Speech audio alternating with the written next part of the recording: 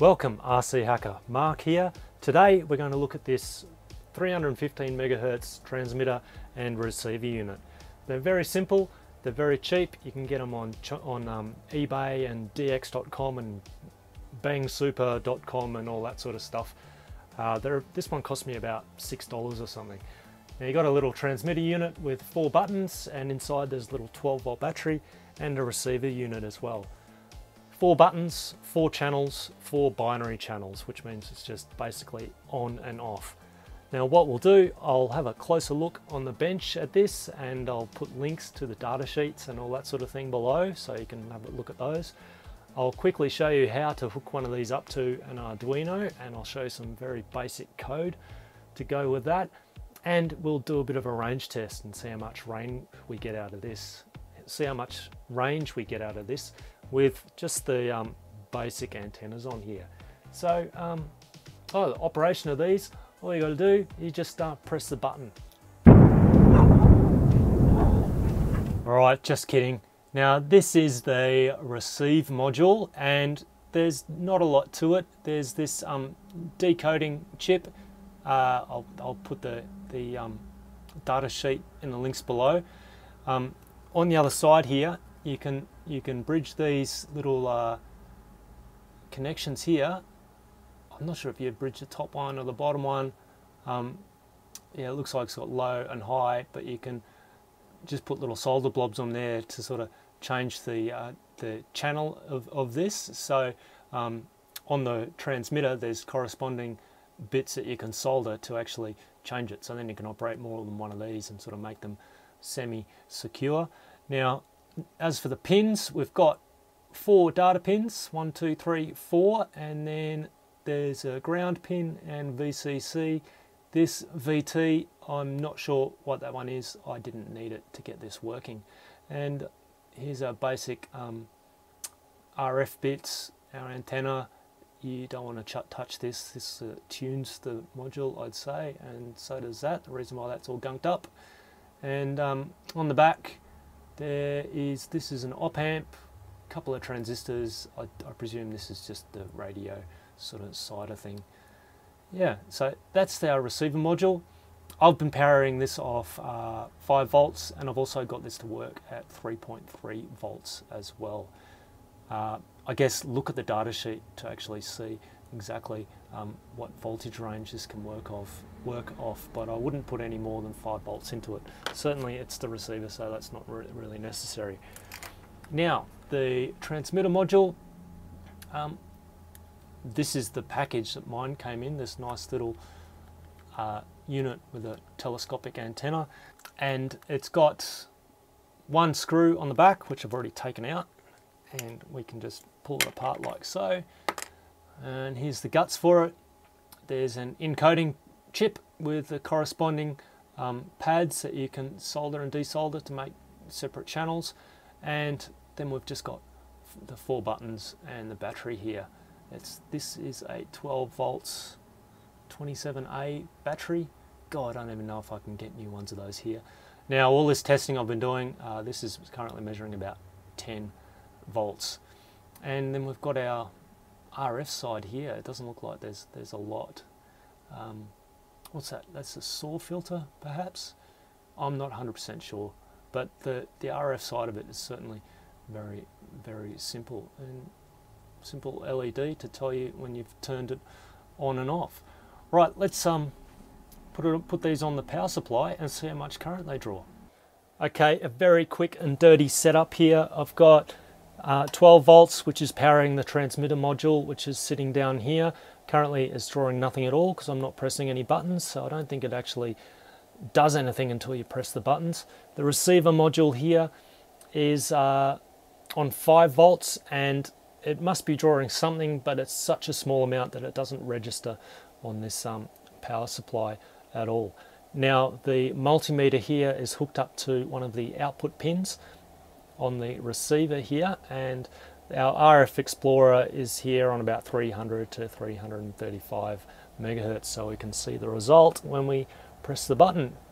And when we press the button, we get 5 volts on our output pin, and we're drawing about 10 milliamps on our with our transmitter. Now the response there, it's pretty quick. I'm going to go on, off, on, off. Probably the slowest thing in this loop is probably the multimeter anyway. You can see it's pretty rapid update there on the RF Explorer. Right, let's move on and we'll have a look at the Arduino. Okay, now this is my little Arduino setup. I'm not using an actual genuine Arduino. This is a clone, but you know, any Arduino you'll be able to do this. What I've done, I've plugged the receiver here, the 4 pins on the end. I'll plug them straight into analog 5, analog 4, analog 3, and analog 2. And then I've hooked up VCC and ground here to obviously ground, and then V in here. You'd probably, strictly speaking, you should probably hook this up to 5 volts on the Arduino, because if you use the V in and you've hooked up power here, external power like 9 volts, and you'll be putting 9 volts into your receiver, and I'm not sure if it'll handle that, but for this case here I've just hooked it up like that.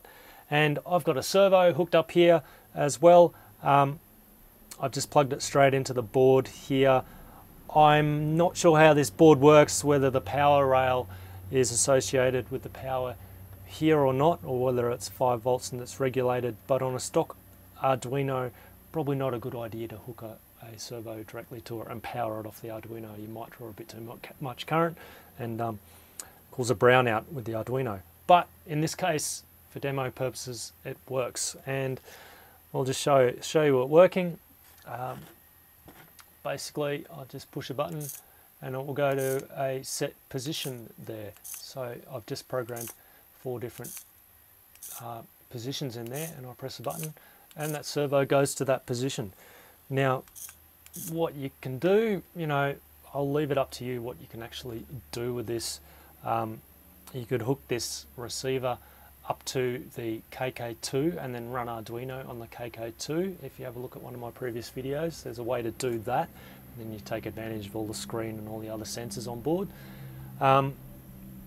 Yeah, so that's just a very, very basic example of a very simple radio controlled Arduino. Now, I'll show you the code. The code's very simple.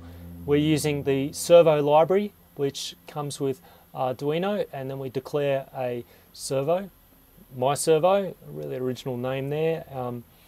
In our setup routine, we've just got my servo.attach 9, so our servos, the signal for the servo is on pin 9, and then we're setting the pin modes on that are attached to our receiver to inputs here. So pin mode input for A5, A4, A3 and A2. And then in the main loop, all we're doing that if we get a digital read on A5, then my servo write to position 0. So if A5 is high, then we write to position 0. If A4 is active, then we write position 60. If A3 is active, position 120, and if A2 is active, position 180. Now, the 0 to 180 is just the way that this servo library works. I think there are other options to say like write PWM and then the exact, you know, like from 0 to 2000 milliseconds or something like that. And then down the below, just a delay here so it doesn't hog too many CPU cycles. And yeah, that's very, very basic just to get this little system work. Right, let's move on and we'll do a range test. All right, now for this range test, rather than the servo, I've hooked this up. This is something else that I'm testing. I'm actually going to use this little control unit in a camera project. So I want a screen, and I want this to be able to do my time lapses and stuff and control multiple cameras via infrared, and then I want to be able to remotely press it as well. And it's going to be hooked up to a star tracker as well. So it'll drive the stepper motor that drives the star tracker, so I can do some nice long exposures of stars and stuff. If you're interested in that sort of thing, I do some of my star time lapses on my other channel. But basically now I've set it up, so if I press one button, hang on, forgot to plug that in there, so I'll just plug that in there. So now if I press this, you can see it says 1 there, 2 there, 3 there, and 4 there. And then and a little behavior that I noticed, if I press 2 buttons, you know, I get 1 and 2 obviously, but if I press one button and then the other one, and both are pressed but only one is being shown. So there's a little bit of, I don't know what you call it, a bit of latching, a bit of delay here, but if you want to do a 2 button, there's a bit of, it feels really good. Like the code here is basically just outputting straight away what's on the pins, so that's not holding it or latching it in the code. What's doing the latching is in this remote control bit. So if I press it there, 1, 2, I can do 2 and 3, and I can do 2, 3, 4, and I can even do 4 all at once. And if I lift up all my buttons except 1, all those 4 stay active until they're all released, and then it resets. That behavior is actually quite handy because you'll find you won't need to do fancy debouncing code to handle multiple button presses. You can just rely on the fact that this I guess it sort of does a bit of latching and a bit of debouncing on the button press in here. Now I'm going to have a little user interface in here so I can select various settings and stuff. So that's going to be very, very useful. Yeah, bit off topic. If people want to see more of this project, let me know and I'll see what I can do, but I'm still working on it. I'm just going to put the hardware together and then I'll be writing the software at a later date. Anyway, let's see what range we can get out of this little baby. Okay, so here's my setup for the range test. Now, I learnt a couple of things as I was setting this up, and I did a couple of dry runs beforehand. Now, I learnt that the laptop puts out a bit of noise on the 315 megahertz range, so I've taken the laptop out of the equation and put this on a battery power supply now instead. And I also learnt that the receiver itself makes quite a lot of noise. So what I'll do, we'll plug in the, everything's powered up except the actual receiver. So I'll just power up the receiver now while it's still on the Arduino board. And you can see that noise there went up from the RF Explorer. And I don't know if we'll be able to see this.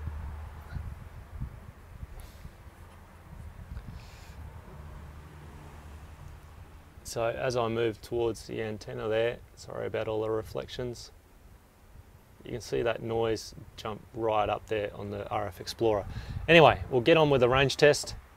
So laptop and the receiver itself actually produce a bit of noise. Now I've got the remote and I've hooked up this 3-cell battery. It's charged to 12 volts because my little battery is flat. It's only outputting about 10 now. So let's go and do this range test. We're not going too far. 1, 2, 3, 4. That's about 10 meters. Now, my first test with the stock antenna on the receiver, I got this far. This was how far I got. And, you know, we're only 20 meters away, 25 meters, and that was as far as I got. And then I put a very basic V antenna on the receiver, and I'll show you that. I'll show you another clip, but 1, 2, 3, 4.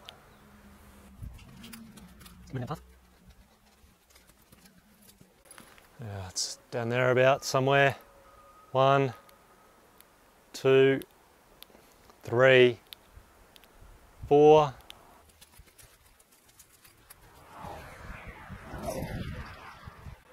Right, there's a bit of traffic noise here.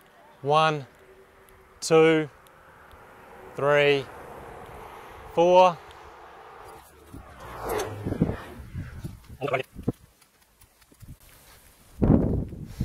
So that's our property there.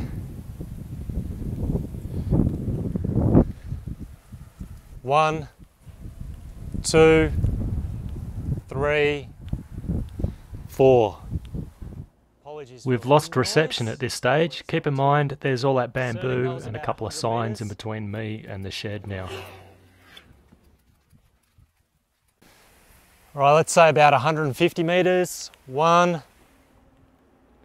Now it looks like I'm getting a partial signal now. It's just that the LCD doesn't quite have enough time to draw the entire number before the signal cuts out again. Alright, it's about 200 metres. Again, a partial signal, a little better than last time, but it's probably just due to the extra height that I've gained. And 200 metres is what the specs say it should be able to do, so I'm going to leave it at that. So not bad, but still fairly useful, but not as good as what I was expecting. Of course, in clear air, you'll get a much better range than this. With good antennas and that sort of thing, you know, you might be able to get 500 meters or so. Okay, so I'll show you quickly some of the stuff that's available online, and this is the one that's closest to the one that I've got. I actually bought mine about a year ago. The remote unit here is a lot uglier, but I don't know if that's smaller or just shorter and fatter or what, but they're only $6.50. You can see the antenna. Default antenna is coiled up here. That's probably intentional as well. I didn't try doing that. I think I stretched my antenna out and found that that didn't work, so maybe I should go back and coil it up and try it again to get best reception. But what I was getting was good enough already. It was good enough for me for what I want to do with it. There's other ones. You can see the same receiver module here, but it's got an additional board and relays as well, so you could hook this one up to a greater variety of objects and things like that. And another bigger one here, I'm not sure if that is the same chipset in there. I dare say it would be. We've got the same fob there as well. And then even on eBay, there's lots and lots of options. A lot of these ones with the relays as well now. So finding the super simple one, which we were using, is a bit more difficult these days. And they are also in 433 megahertz as well. There are 433 megahertz versions of this, but for us, anyone who's going to be using any sort of open LRS system, you don't want a 433 megahertz system. Thanks for watching. Hope you've enjoyed this. Please click like down below and tell your friends and that sort of thing. If anyone finds any better links to these type of modules, please throw them in the comments below. And generally stuff with links in it gets marked as spam by default by YouTube, and then I've got to sort of unspam it, so be patient there. There's not much I can do about that. Also, if you have any other ideas as to what you can actually do with one of these little transmitter and receiver units and the Arduino on board your model aircraft, it's a good little auxiliary system which maybe you could have, say, a second person with a second camera on your model, and they could use these buttons just to control what viewpoint they have. You know, maybe the camera's on a little servo or something like that. But they're certainly very cheap, and I guess if you put decent antennas on them, like these are just very basic antennas, like a bit of wire and this little stick thing that came with it, I guess you could get a lot more range out of them as well. Now, another thing I want to mention is I'm going to start putting together an Arduino playlist, which has just got Arduino stuff in it. So this one is in there. I've done another video where I put the Arduino code onto the KK2, and I think the Vario was an Arduino project as well, and that big printer that I converted into a servo. So I'm building an Arduino playlist, so check that out below. I'll put a link there. And thanks again for watching. I will catch you next time. Cheers. Okay, so we'll press any key First test is the buttons test. Now